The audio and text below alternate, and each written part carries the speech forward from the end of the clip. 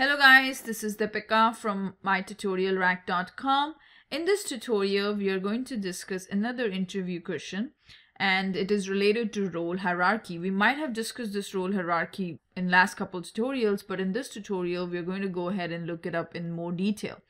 So when OWD is set to private, how you're going to open up the access. So if you remember the diagram that we talked earlier, we had this V diagram. And in this V diagram, at the bottom of this diagram, and this way you open up the access. Okay, so at the bottom we had was OWD. It is used to restrict the access. Then above the OWD we had was the roles, and above the roles we had was sharing rule, and above the sharing rule we had was manual sharing. So this way, if you go like this, then it is used to open up the access. So once the OWD is private, you can open up the access using the role hierarchy. So what do I mean by that is, so let's say here, this is the role hierarchy that you see. So we have sales manager West and sales manager East, and they are under the sales director, and managing director is above the sales director and marketing head. So if the OWD is private, then what happens is only the record owner and the user above in the role hierarchy will be able to access those records. So in this case, sales director will be able to access the records created by sales manager West and the sales manager East because he's above in the role hierarchy. Similarly, the marketing head will be able to access the records created by the executives because he is above in the role hierarchy.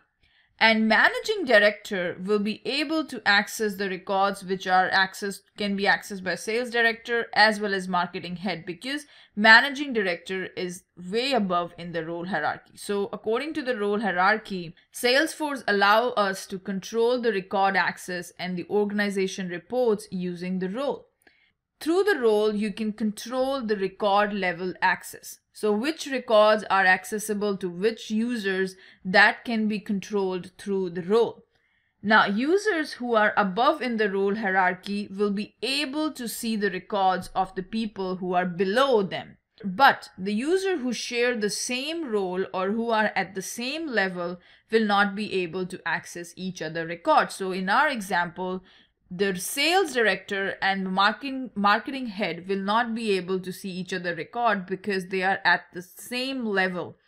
But sales director will be able to see the records which are created by sales manager West and the sales manager East because those are below the sales director.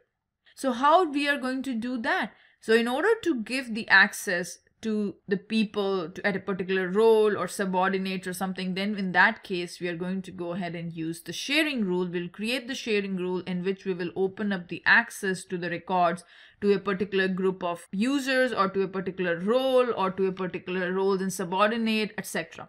So that is what the sharing rule is for. The role hierarchy tells you user who are above in the role hierarchy will be able to see the records of the people below them.